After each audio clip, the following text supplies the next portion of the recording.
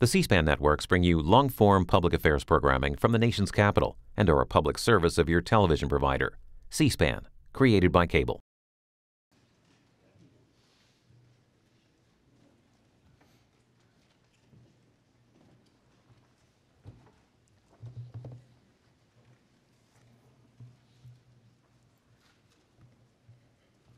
In my treasure trove of memories, an early June morning, 1996, I was about to leave the court to attend the Second Circuit Judicial Conference at Lake George. Justice Scalia entered, papers in his hand. Tossing many pages on my desk, he said, "Ruth, this is the penultimate draft of my dissent in the VMI case.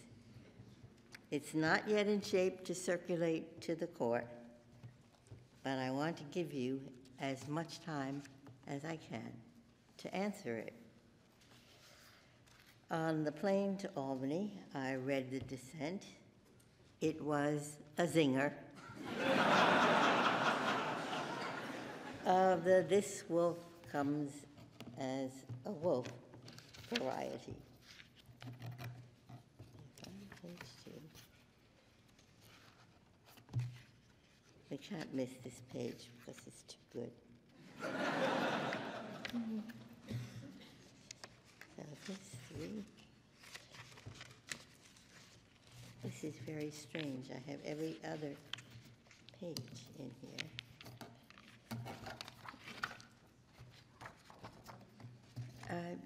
You know, it must be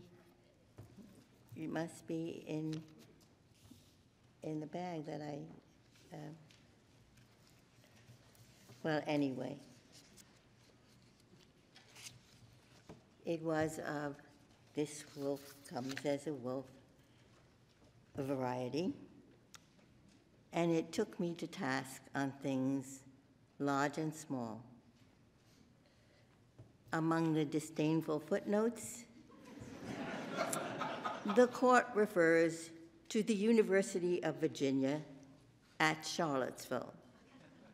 There is no University of Virginia at Charlottesville. There is only the University of Virginia. I wonder, Professor Christopher, would your dad say the same thing today? Thinking about fitting responses consumed my weekend,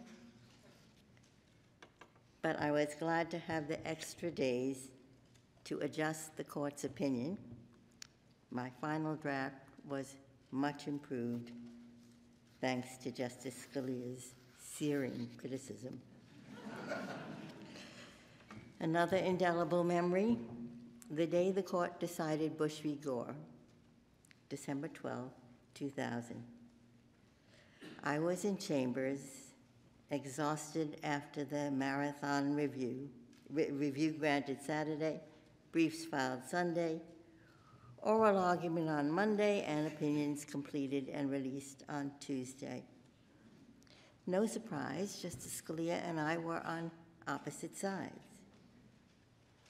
The court did the right thing, he had no doubt.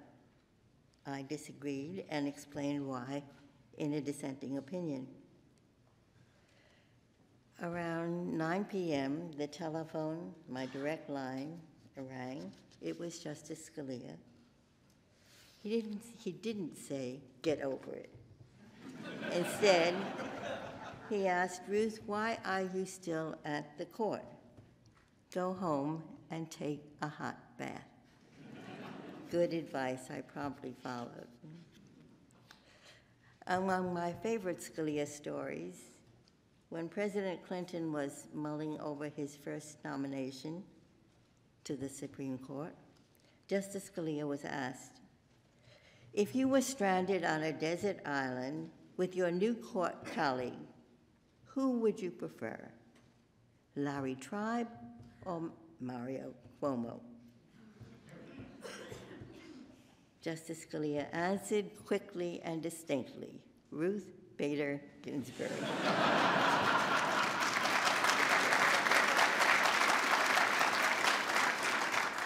And within days, the president chose me. Among Justice Scalia's many talents, he was a discerning shopper. In Agra together in 1994, our driver took us to his friend's carpet shop. One rug after another was tossed onto the floor, leaving me without a clue which to choose.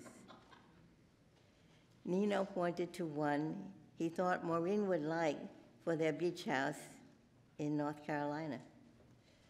I picked the same design in a different color. It has worn very well.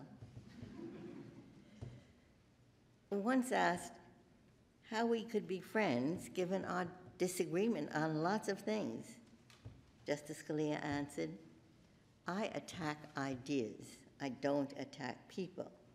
Some very good people have some very bad ideas."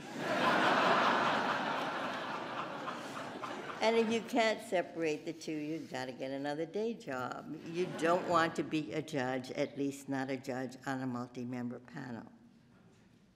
Well-known illustration. Justice Scalia was very fond of Justice Brennan, as Justice Brennan was of Justice Scalia. I will miss the challenges and the laughter he provoked, his pungent, eminently quotable opinions, so clearly stated that his words never slipped from the reader's grasp. The roses he brought me on my birthday, the chance to appear with him once more as supernumeraries at the opera.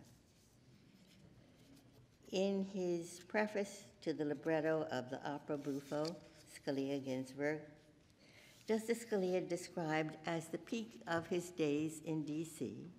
an evening in 2009 at the Opera Ball at the British ambassador's residence, when he joined two Washington National Opera tenors at the piano for a medley of songs. He called it the famous Three Tenors performance. He was indeed a magnificent performer. How blessed I was to have a working colleague and dear friend of such captivating brilliance, high spirits, and quick wit. In the words of a duet for tenor Scalia and soprano Ginsburg, we were different, yes, in our interpretation of written text, yet one in our reverence for the court and its place in the U.S. system of governance.